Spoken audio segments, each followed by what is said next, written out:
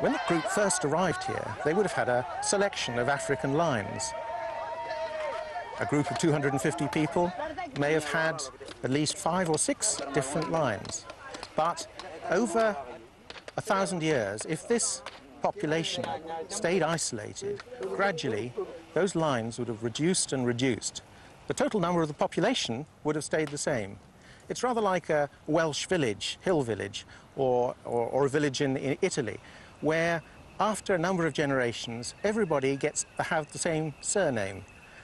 This process of reduction of lines is called drift, and it happens in all small, isolated communities. The smaller and more isolated a group is, the faster the mitochondrial DNA line comes down to one. Not to one person or even to one group, but one mitochondrial DNA line. Some women have no daughters. Some daughters don't survive. So in the end, only one line is left. Totally isolated, they could breed only amongst themselves. The genetic math shows it would take about 1,000 years for the mitochondrial line to be reduced to one. One genetic lineage shared by all non-African people everywhere throughout history. It's this single line that convinces Stephen Oppenheimer he is right about our ancestry.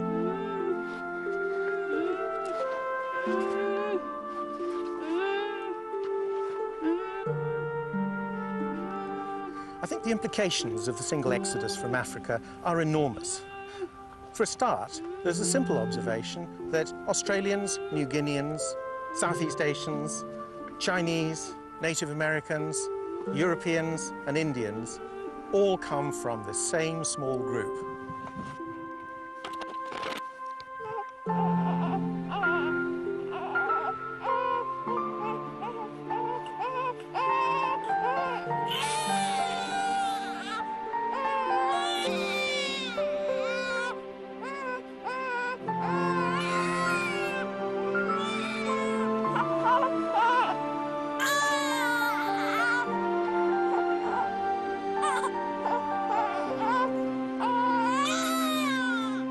That means that this small group, in the last 80,000 years, has diversified enormously into completely physically different populations in different parts of the world that have adapted physically and culturally to the new environments that they've found and they've explored.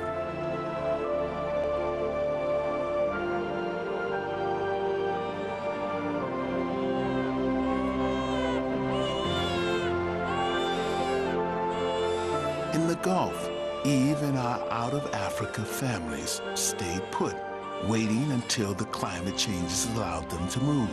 Their descendants would be the people of the Middle East, spreading north into Europe 40,000 years later and founding the vibrant cosmopolitan cities we know today.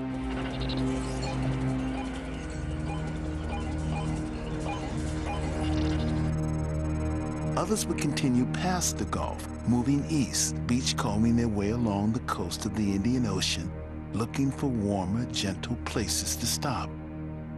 Within 6,000 years of reaching the Yemen beaches, our ancestors would eat their way to Malaysia. The Great Toba Explosion, the most destructive event in the last 2 million years, provides positive clues about our family's journey. These are the Semang people, shy hunter-gatherers of the interior jungles in the Lake Peninsula. Much darker than the other Malaysian people who surround them, they are part of the Orang Asli group. Stephen Oppenheimer thinks they could be the surviving remnant of our out-of-Africa family that came through here 74,000 years ago. If our ancestors had passed this way on their route from Africa to Australia and New Guinea, it's likely they would have left a genetic trace. And we know from previous surveys that the Orang Asli, as a group of tribes in the Malay Peninsula of Malaysia, are among the oldest people in this region. And the Semang are probably the oldest of all. Stephen Oppenheimer has come to this remote Semang village to collect swab samples of DNA. These, he hopes, will confirm his idea. Nama Farida. If my theory is correct, that they left Africa 80,000 years ago, they would have had to have traveled 6,000 miles to get here in 6,000 years in order to be here at the time of the Great Toba explosion. That means about a mile a year, which is entirely feasible for that sort of nomadic lifestyle of moving down the coast. But to determine whether or not they belong to that first out-of-Africa group, we need to look at their genetic lines. And in particular, their mitochondrial DNA. Those will tell us whether or not they come straight out of the two daughters of Eve that originated just outside Africa. If they have their own unique lines, that suggests they've been isolated since that time, 70 or 80,000 years ago, and that they have developed completely on their own. If, on the other hand, we might even find that their lines are ancestral to people further down the line, like the Australians or the New Guineans. Again, our genetic tracing will help us to see whether or not that's the case. The genetic survey may prove the Semang are an ancient race, but it can't tell us exactly when they were here. We have to look for other evidence to validate the theory. These crude tools were found in a wooded valley called Kota Tampan, near Penang. There are other sites nearby with the same sort of tools. What makes these so particularly interesting is they are embedded in a fall of Toba ash dated 74,000 years ago. Professor Zoraina Majid was looking for an ancient river terrace when she stumbled upon the Kota Tampan site. What Professor Majid had actually found was a stone tool workshop, which could be pinpointed to 74,000 years ago. Majid is convinced that they were left by modern man. Kota Tampan also revealed man who had a complex mind. His stone tool technology revealed a rational, systematic and organized mind, the mind of Homo sapiens.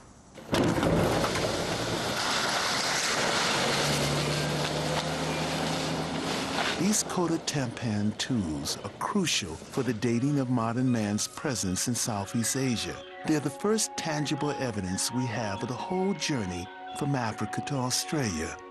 Combined with Stephen Oppenheimer's genetic tests, they could be real proof of our ancient migration.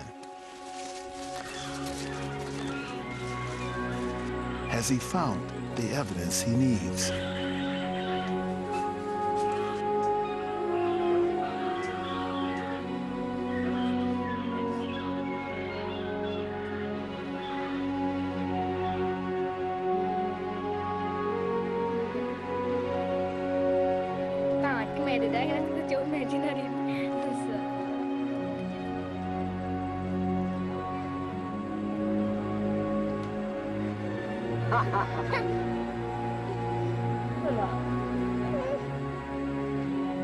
For the first time, archaeology and genetics gives us the same answer at this crucial point in our journey. Now we can be sure that our ancestors came this way 74,000 years ago. The results are very exciting. The Orang Asli, the Semang group here, have their own unique genetic lines which suggest that they may have been in that first beachcombing trip 75,000 years ago. They have their own unique lines coming out of the first two daughters of Eve outside Africa. And they trace right back there and are not shared with anyone else in Southeast Asia or in East Asia. At that time, the sea levels were 160 feet lower. Most of the islands of Southeast Asia were joined together into the single landmass of the Sunda continent. The survivors of Toba's volcanic winter would take our genetic journey onto its next great move, the unknown continent of Australia.